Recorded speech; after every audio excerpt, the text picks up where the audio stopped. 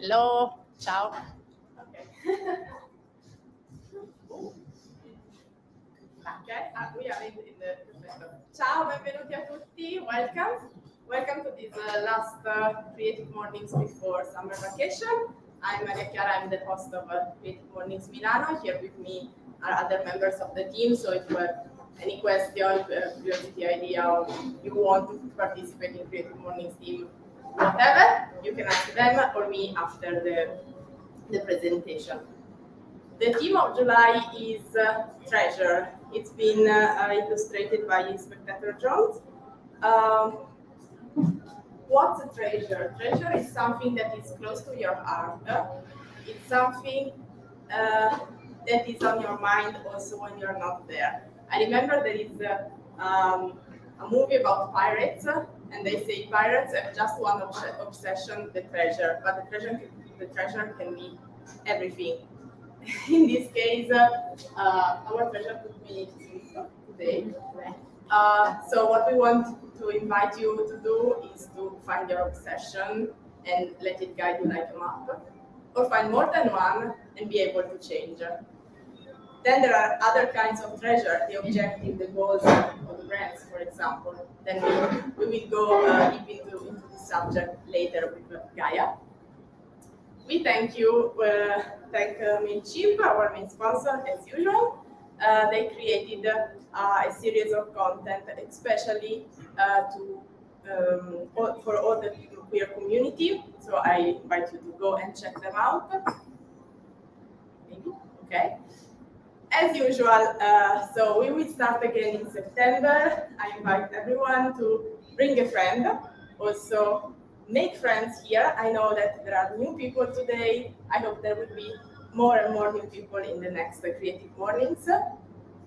Thank you, Spaces, as usual. Thank you to Margherita, the community manager that invited us for the first time. And thank you to Spaces Turati, to our barista there, and to everyone that is welcoming us more and more every time we are coming back. We are coming back here in October with a surprise that will be shown later. Thank you to our sponsor, English Corner, that sponsored the presence of Gaia today, because she's coming from London. She just landed. Just landed, basically. Thank you to our team, as usual. So, this is me. This is our communication manager. This is our speaker relationship manager. There is Paola. There is Brigitte, who is here. There is Veronica, who is here. And there are also other members that are working behind the scenes and are not here today. So yes, of course, the font of Creative Mornings is very complicated and no one has it installed on their. I'm sorry. That's no problem. That's my problem. What is important is that we are more than 200 cities in the world. We are going to help Kyoto Creative Mornings open exactly now, in these days, and we are very proud to help them. We are also helping Palermo Creative Mornings to develop after a little hiatus. What is Creative Mornings for the new people here? Our focus is creativity, but creativity as a means to welcome everyone, to welcome every identity, to welcome ideas, to welcome the possibility to change your idea. Why not? So everyone is welcome, especially Gaia De Siena. Thank you for being here. Good morning, everyone. I'm going to quickly change presentations between one and the other, so pretend you're not seeing this. Okay. Hi, everyone. Obviously, my name is Gaia. Thanks for being with us today and with me, and for allowing me to have this space this morning, which I'm really, really grateful for, and to Creative Mornings for having me. First of all, I would like to say sorry and apologize if my mind is a bit spacey this morning, but I landed at 5 a.m. this morning. My flight was supposed to arrive in Milan yesterday at 11. I landed at 5:30, so this was me this morning. It's not on tempo. I slept 30 minutes, so I'm not really sure I remember everything that I was planning to say to you today, but hopefully we'll be engaging anyway.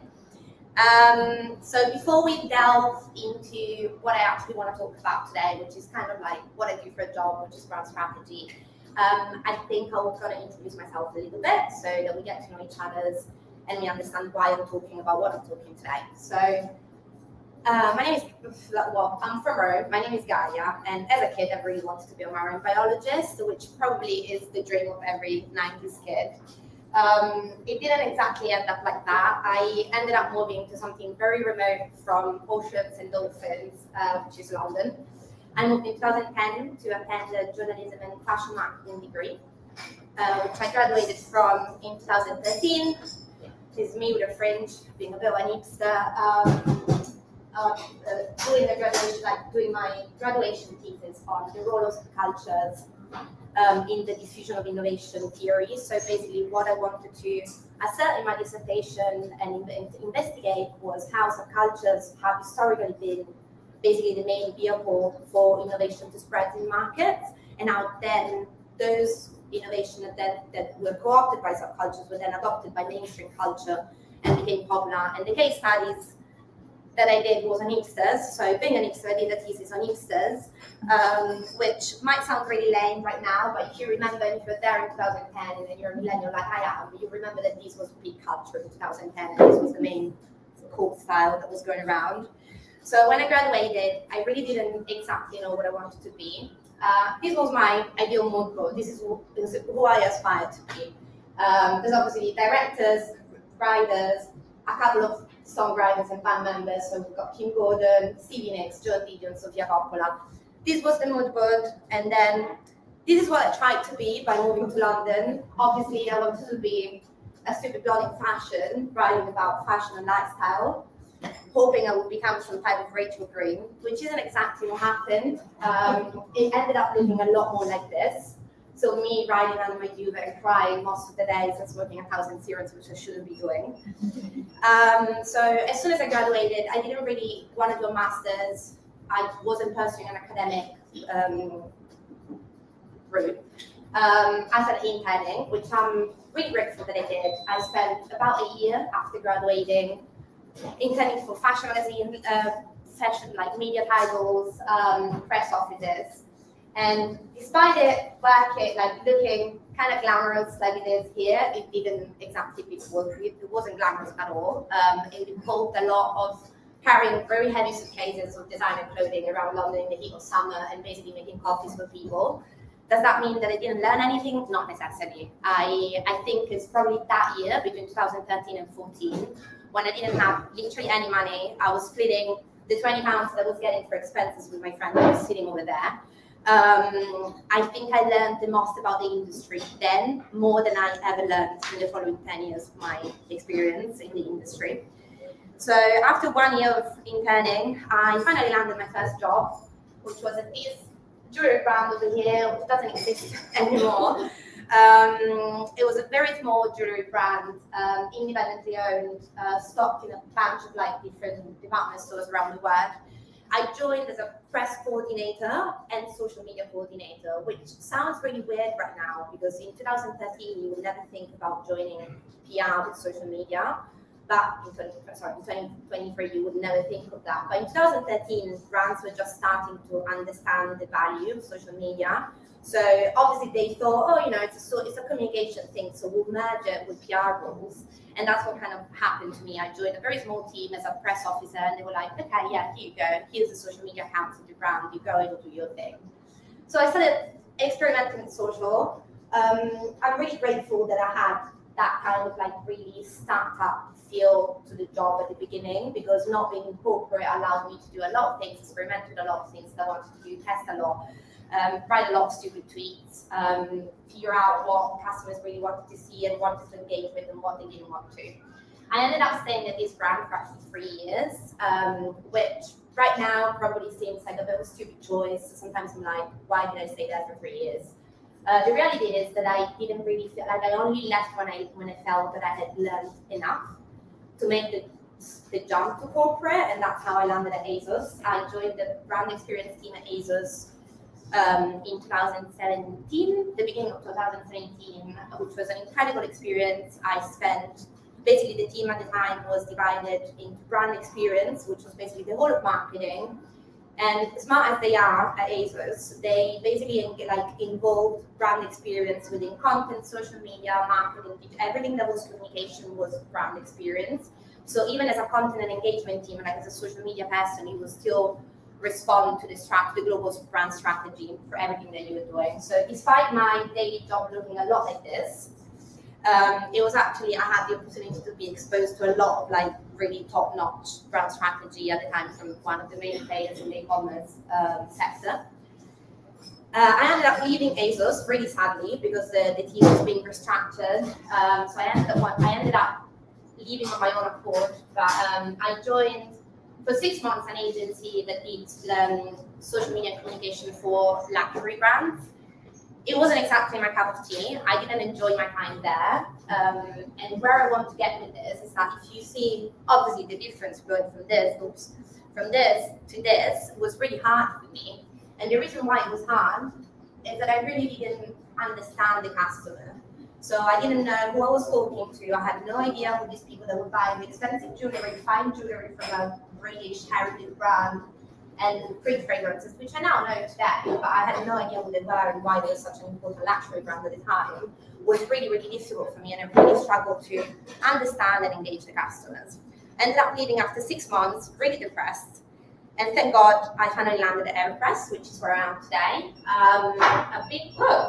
I've been at AeroPress for 4 years, so for those who don't know it, which I'm not expecting you to, AeroPress is a global marketplace. It's a B Corp certified brand, which means we're fully sustainable, start to end to finish product. It's powered by a huge global community of creators. Similarly to Creative Morning, we believe, like one of our brand beliefs is that creativity is for everyone, and everyone should be allowed the tools to be creative. So what AeroPress does and what a mission is to enable creativity in a sustainable way and make everyone feel welcome in their efforts to become creative. So the way that AeroPress works is basically a marketplace, similarly to People in a way.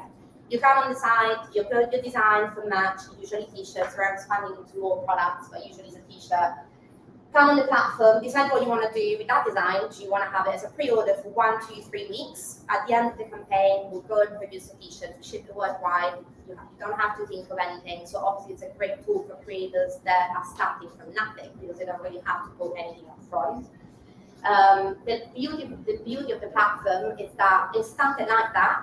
It ended up being this beautiful platform for global charities, celebrities like Bella Thorne, and many others to come on the platform and decide to fundraise for something that they really had for. So in the past 4 years, we've been able to raise over £500,000 for charities worldwide. That's Amnesty. It's a bunch of different grassroots organizations in Palestine. We set up funds for Ukraine war, for the Beirut explosions, for the Australian wildfires in 2020. Literally, from the biggest to the smallest cause. And yeah, we've been able to pay out 7 million to creators and create this platform, which is really like a beautiful mix of creativity and meaning, which is what I find most engaging for me to work there. It's what I find most inspiring. So obviously you would think I have a creative job because I tend to do this, right? So you would think that because I work in comms and brand strategy, this is what I do all the time. I kind of with nice little platforms, produce nice t-shirts, good lookbooks, and this is what my day looks like. In reality, this is what my day looks like. It's a lot of project management, a lot. It's pretty boring. I don't like it. I don't think I'm really good at it, but I do it anyway. For the sake of making good things happen, just because I feel when you have a good meaning behind what you're doing, you end up liking it.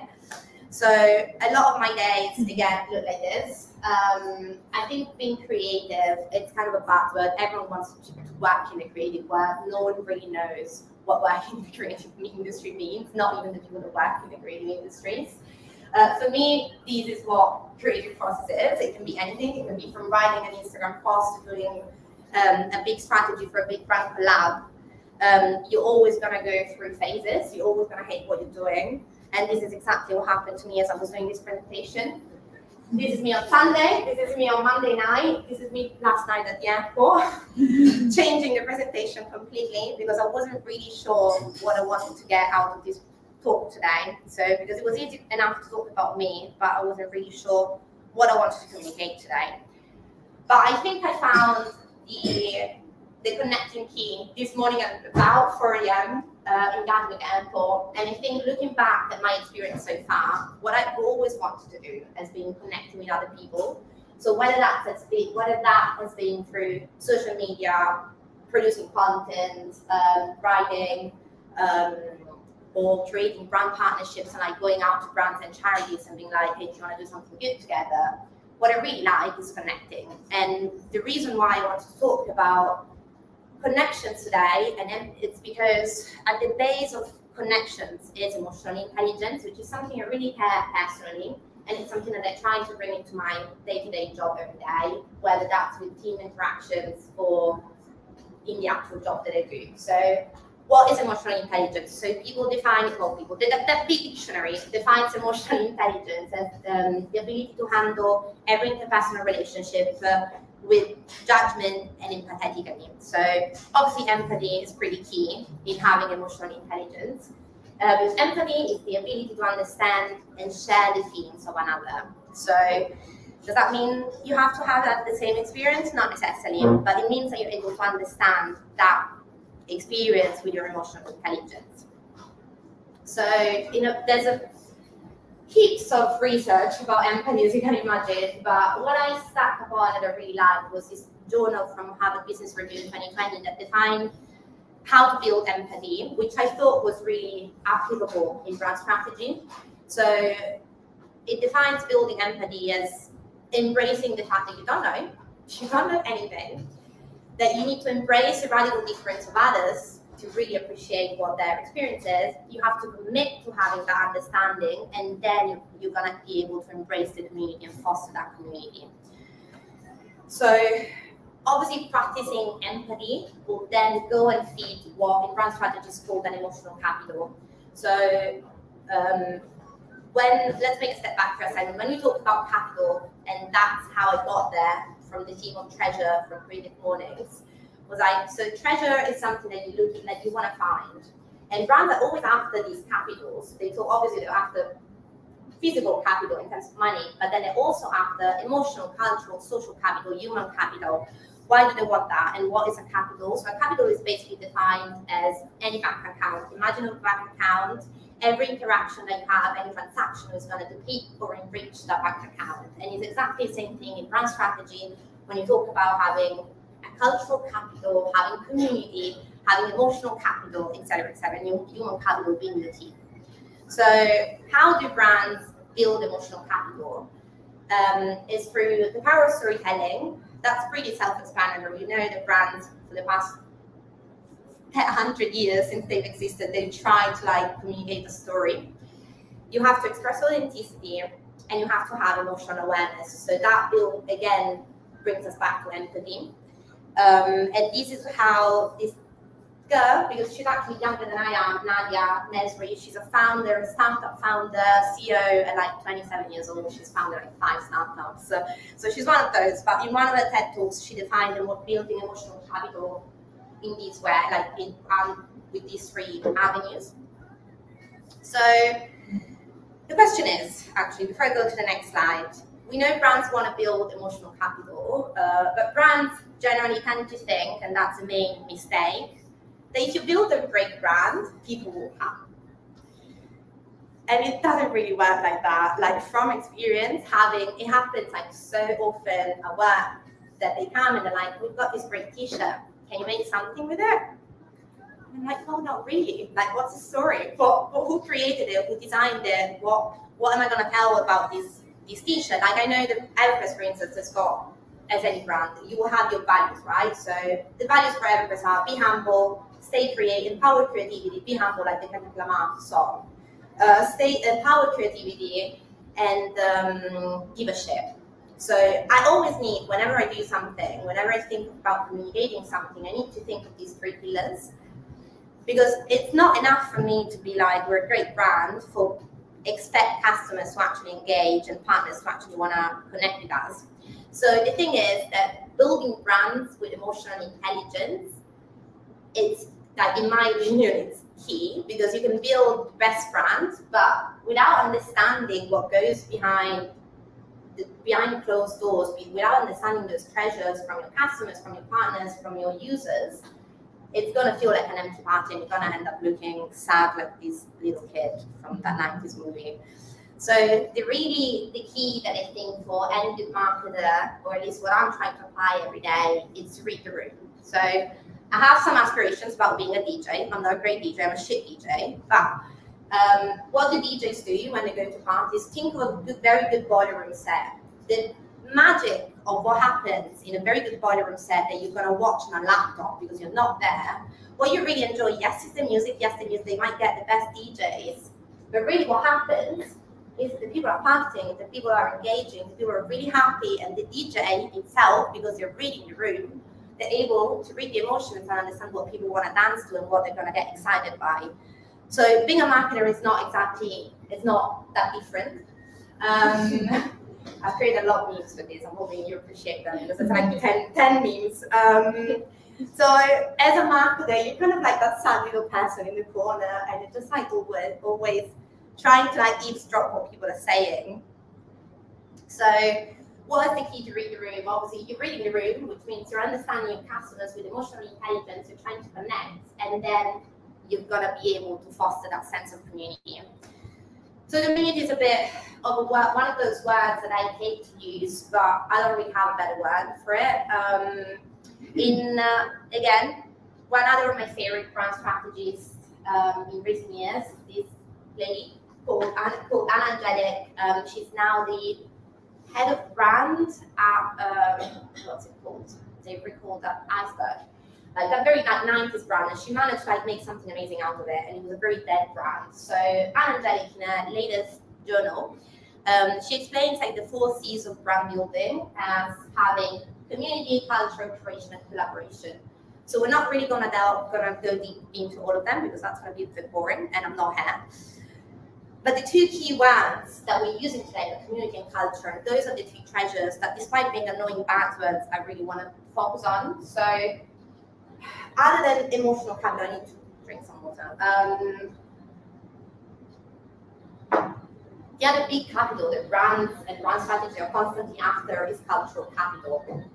The problem with culture becoming something so on the mind of everyone is that obviously culture is really difficult to make up. You can't make up culture. Culture, you can manufacture it in like meetings. We can sit here and be like, okay, this is the culture of these brands. We can say what the culture today is of creative mornings, right? We can all sit together, we can get to know each other, so we can be like, wow, that was a great vibe, and that's the culture that we're bringing to the space. But with brand building, it's not that easy. So one of the main papers that I read before, because I had ideas, but I wanted people to like confirm that I had the good idea, so I read a lot before doing this talk. And then I found this really interesting journal where this guy that works at Ogilvy is like one of the main communication agencies around the world. He's defining like this paper from 2018, so obviously it's a bit, you have to nitpick what you want to read out of it because it's before pandemic, so not all of it is relevant. But he defines the work, that basically the journey of brands, from brands being symbols, imagine a switch for Nike, brands becoming story and building a narrative, and then brands are now like this day and age becoming systems. So one of the easiest examples to make is obviously Nike. Imagine the Nike swoosh. Nike has become something with a narrative, something that people know exactly what they're talking about when they tell you to just do it, to go out there and run, to become an athlete, to be an athlete and to feel an athlete. And then they become a system.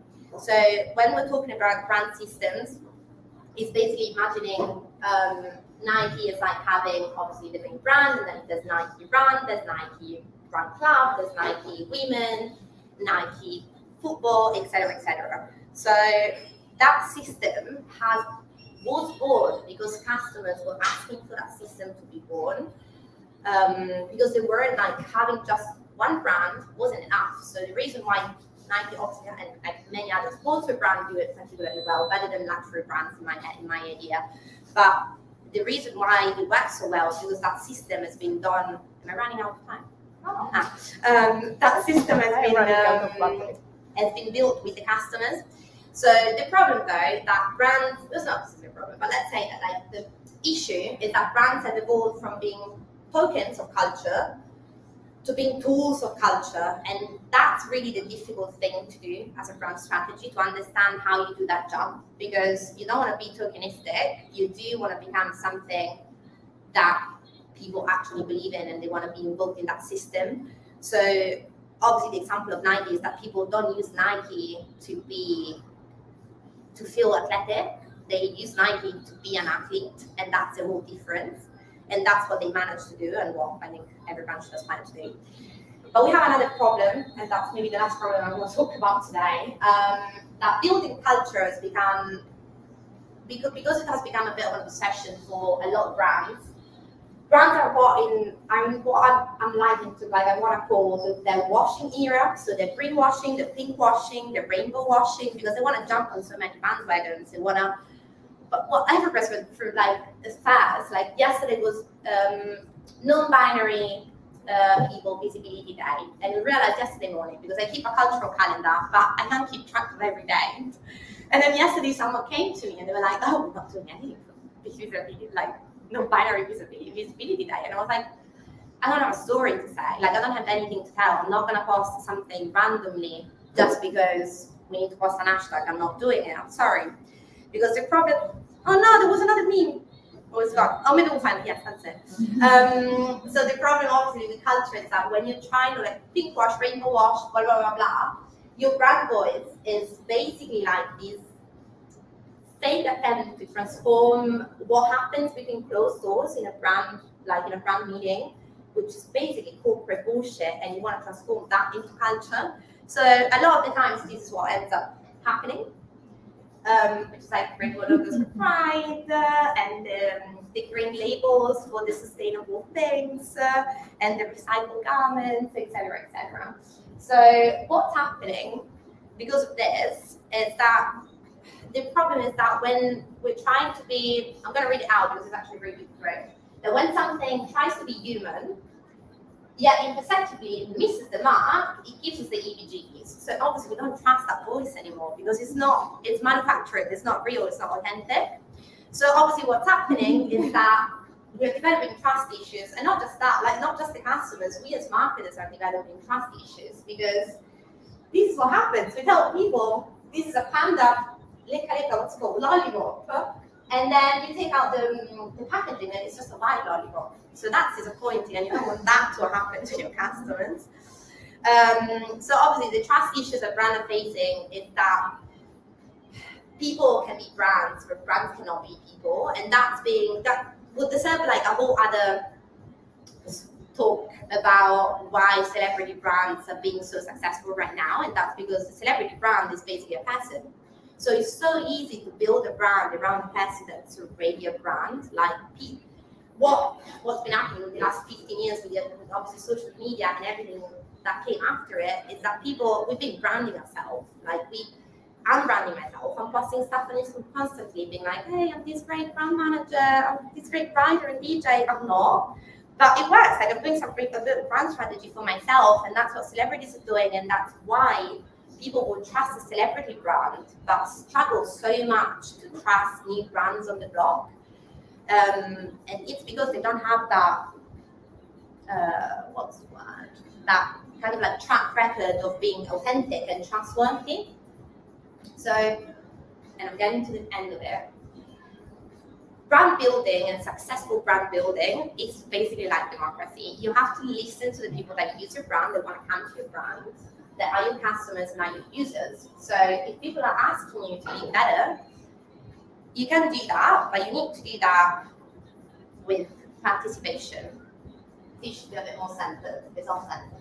But obviously democracy, it only works when everyone is engaged. So when we're asking customers, to engage with our manufactured campaigns where everyone is diverse, everything is great, look at us, we're so good.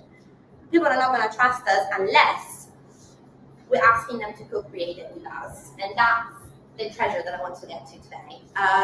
So brand systems like the one of Nike, Patagonia, make all the examples that you want to make, only works when the customers are co-creating it with the people sitting in the board tables. So I've taken the liberty of redoing the 4Cs from Angelic and having all the 4Cs that she was mentioning, but then adding a fifth, which is co-creation. So, and I'll leave it here. I think that only by using that emotional intelligence and the empathy that we're going to be able to connect with our customers, co-create brands that are actually going to work in the long term. So that was a quote, that's a mistake. So I'm going to leave you with that, and obviously if that fails, try screaming.